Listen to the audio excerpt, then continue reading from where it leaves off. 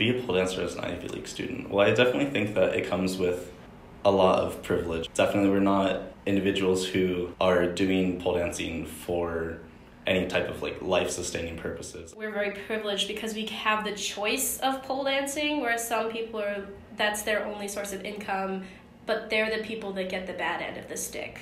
It's like very strongly associated with like strippers and stripping and like sex work. And I think that those things in general have like a really negative stigma, negative connotation. Pole posse at Cornell is not like, we're not like doing sex work or anything like that. But I also think we respect that like heritage. Like I like don't shy away from that when people like ask about that. Like that's an important part of where pole came from. Pole dancers in some studios are trying to like destigmatize it by still like offering exotic classes and being like, this is a way you can like feel empowered, and this is like, it's not bad to feel like, to like want to be like, oh, look at me, I'm sexy.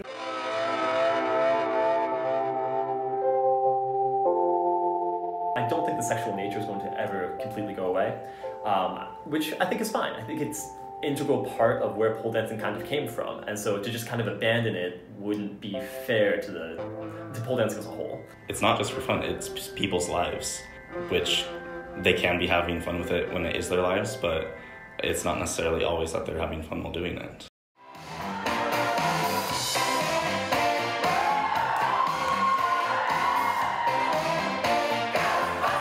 My friends often joke, they're like, if CS doesn't work out, like, you know, you'll always have a career. Or my mom's like, oh yeah, we're paying like $70,000 for our daughter to become a pole dancer. Again, it's just a great group of people which are really open-minded and just going out of the way to teach everyone all about this new fun activity, which once again society has a bad viewpoint of. So having some people go out of your way to teach you about that and all the positive things that come from it really open my eyes a little bit more to other situations in life where you shouldn't just automatically accept what society says about things. You should kind of take a deeper look, especially at the people who actively do it, and maybe get another perspective about it.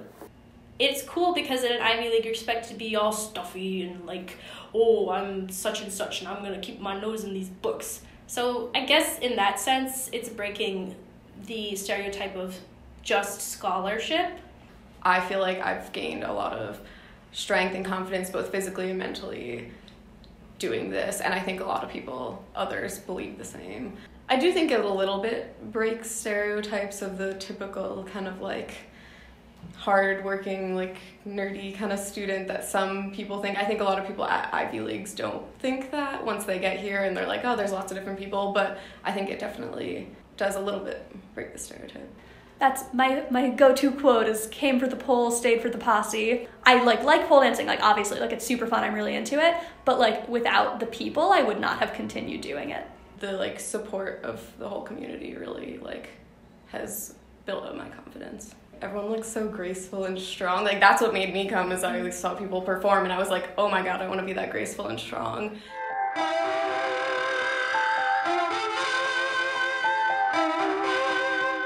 Back in the beginning of pole, I was very, very self-conscious about, aside from just being in front of a crowd, just taking off layers in front of people I didn't know. Things like, you know, going to the beach, I felt extremely uncomfortable taking off a shirt.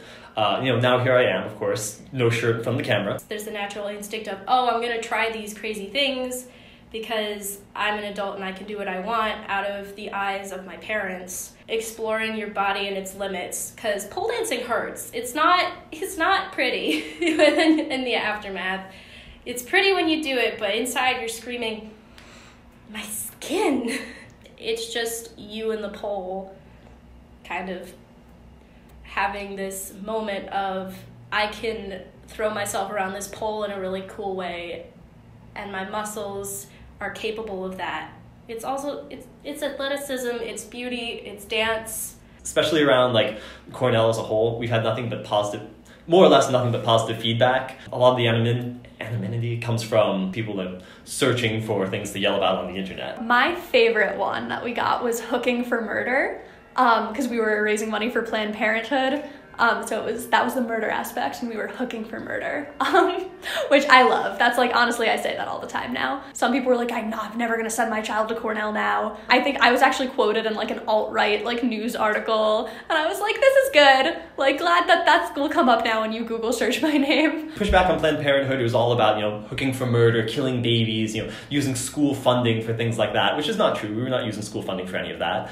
And again, Planned Parenthood, there's so many great things out there. It's not strictly about abortion. Even if it was, there's no reason school clubs can't make political statements. People just not wanting women to feel like empowered in their own body and their own sexuality. The second a woman wants to like show her body like for herself or to others, like the second she wants to do it, like it's not okay. And I think a lot of that came through in those comments as well, because they were like, these women like call themselves feminists, like blah blah blah, which like, hey, like, yeah, I do call myself a feminist, great. But also, like, Cornell Pole Posse isn't only women. And that assumption, like, kind of reveals some of what they're, like, actually trying to say, which they're trying to be like, you sluts, you whores. And it's like, call me what you want. Like, I'm having fun, I'm living my best life, and, like, so is everyone else who's pole dancing, so.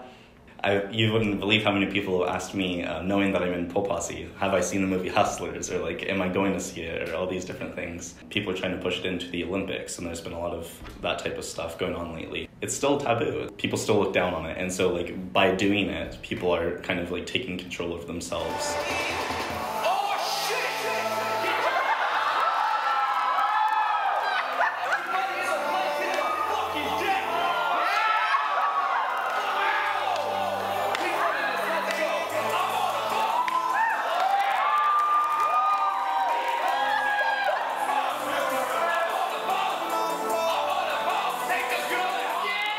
Some of us had, very humor-based performances.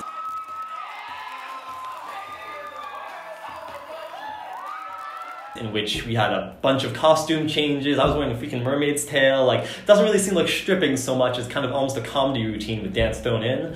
While other people had, like a tearaway outfit, which, that's a little more closer to stripping because it seems clear that, they're taking off layers. So it's really what each person feels comfortable with, and that's different for each individual person. Some people feel like they are a little more connected to the sexual side, while other people feel like they want to shy away. A club as a whole, we acknowledge it's there. We welcome individual people to lean into it more, but it's not something we feel like we have to force on people, or that it's like overshadowing our performances. There's plenty of people who are definitely scared to tell parents and grandparents. It won't always have the stigma. I think eventually people will be like, oh, they only are doing this because they like it. It doesn't have to be about money or prostitution or any of that. They like this and they're only wearing very little clothes because they need the skin contact. Because the main problem with pole dancing is that people see exposed skin as naughty, bad, taboo, but it's just about friction.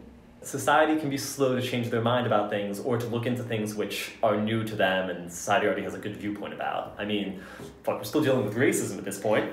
So I imagine it's going to be a long stretch for pole dancing to change as well. I do think it's going to get better. I do think it's going to be a little more welcomed in society. Don't know how long that'll take. Don't know if the full stigmatization will ever go away. Where is the line between like using your privilege and then having that be an abuse of power, or using it to help somebody? I think that's a very shaky line that I don't even know where to draw it.